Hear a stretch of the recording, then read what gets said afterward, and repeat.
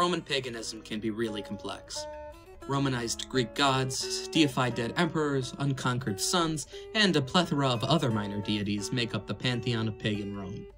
So, naturally, this utter confusion and surplus of gods has led to some rather strange traditions. So join me, as we look at some of ancient Rome's most bizarre religious practices.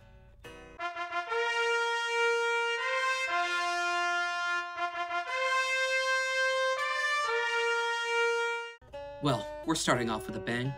Apparently, ancient Rome really had a thing for birds. The Romans, in fact, chose an eagle as the representation of their powerful empire, and it was over a flock of migrating vultures that Romulus and Remus are said to have quarreled. In fact, Rome loved birds so much that there's a specific name for deriving prophecies from them: augury. And, interestingly, Rome's love of birds also extends to chickens. So-called sacred chickens were raised by Roman augurs to predict the outcome of the future. It was typical for high-ranking Roman military commanders to consult the sacred chickens before a battle. Based on how vigorously the chickens ate their feed, or didn't eat their feed, as we shall see, the generals would supposedly know whether or not the auspices were in their favor. There's a pretty well-known story from the First Punic War about Appius Claudius Pulcher, a naval commander. A passage from Suetonius reads, "Claudius Pulcher began a sea fight off Sicily, though the sacred chickens would not eat when he took the auspices, throwing them into the sea in defiance of the omen, and saying that they might drink since they would not eat. He was defeated." Yeah, the guy kinda deserved it, honestly.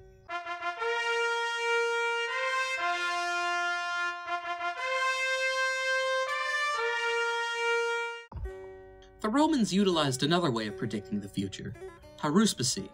Haruspicy was the process of inspecting the entrails of an animal to link the divine and human worlds. This practice actually goes way back, further than Rome was even founded. Take a look at this. No, it's not what you think it is. These objects are, in fact, clay representations of animal livers, dating back to ancient Akkad in the 18th century. The liver was apparently the most important organ for a haruspex, but the lungs and heart were both focal points as well. An example of a prophecy would be, if a liver was smooth, shiny, and full, the coming days would be a fantastic time for sea travel. On the other hand, if a liver was small, shrunken, and crumpled, you might want to hold off on buying those Disney cruise tickets.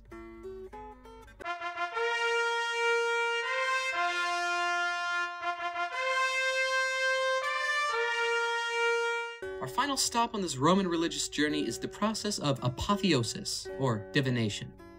This was the process of essentially becoming a god or other minor deity. Common subjects of apotheosis were deceased emperors. Though, not all emperors became deities, and not all deities were emperors. For example, both Augustus's wife, Livia, and Hadrian's young lover, Antinius, were integrated into the Roman pantheon. Though the divination I'm referring to is quite different than all of these cases. You see, the word apotheosis is close to the Greek word for pumpkin. Combine these two words and you get... I'm not even going to try to say that.